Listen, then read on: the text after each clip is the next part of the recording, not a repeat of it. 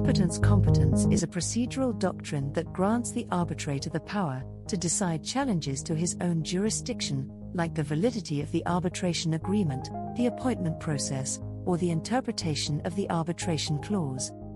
On the other hand, the principle of separability gives immunity to the arbitration agreement from the main contract, which means that an arbitration clause is independent of the rest of the contract, and therefore a decision by the tribunal that the contract is null shall not automatically lead to the invalidity of the arbitration clause. While competence competence is different from the separability doctrine, they both work together to ensure the efficiency of arbitration, without being disturbed by technical challenges.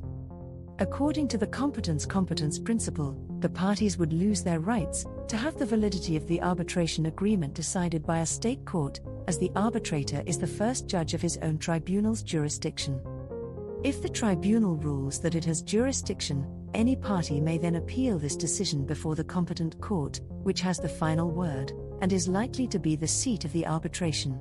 The party may still resort to the court of the seat if the tribunal delays its decision on jurisdiction, and he can also ask the court at the place of enforcement to refuse the recognition and enforcement of the award on jurisdictional grounds.